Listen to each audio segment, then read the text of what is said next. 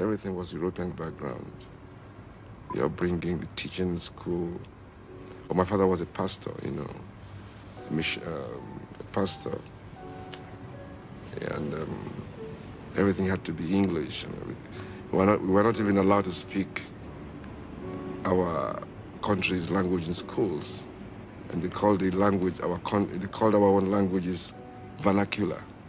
So English was the real language you had to speak in school, so everything was English. With what we were taught in schools, nobody was thinking of whether to be African or not. We just accepted that we were English, and anybody that went to England for studies was a master, you know.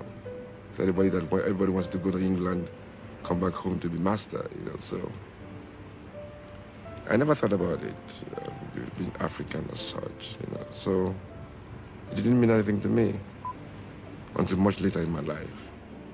It was in England I started to feel the awareness of having to be an African, because for the first time I came to England, I started to feel, oh wow, so these white people don't like us too much. You know, this is my experience from having to rent rooms, you know.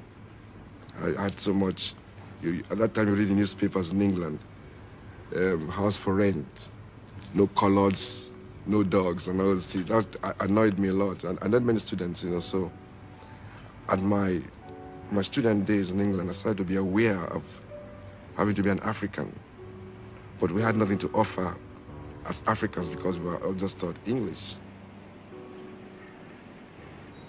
Like one of the latest songs I'm singing now, I said, teacher, don't teach me nonsense, right? Now I was trying to let my people see, because in Africa people respect teachers. You know, teachers because they teach English and they teach their pupils, you know. Respect teachers and pastors, you know, in Africa. So, okay, now I saw that I should now use teacher as my focus. So I said, I titled the song, Teacher, Don't Teach Me Nonsense. Now, I now wove this song into letting the people see that the white men have taught us everything we know. But I made people see also that one important thing they taught us was politics. Because I wove in the song to the elections in Nigeria, because it was a farce. Now I mentioned democracy. Now in English, the Englishman will say democracy. But if the African man wants to say it in broken, he will say democracy. You see now. I now thought of the word. I said, crazy. That's, now I saw craziness.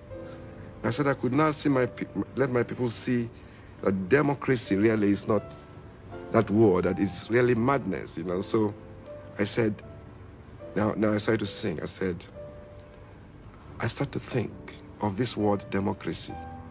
Democracy. Crazy demo.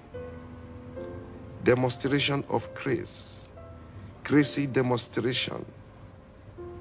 Then I went a little bit serious, because I know that people will laugh at that when they hear that. Then I went a little bit serious. I said, now, if it's not crazy, why that in Africa,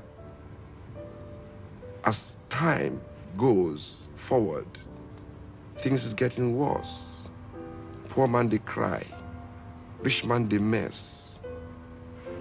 Democracy, crazy demo, demonstration of grace.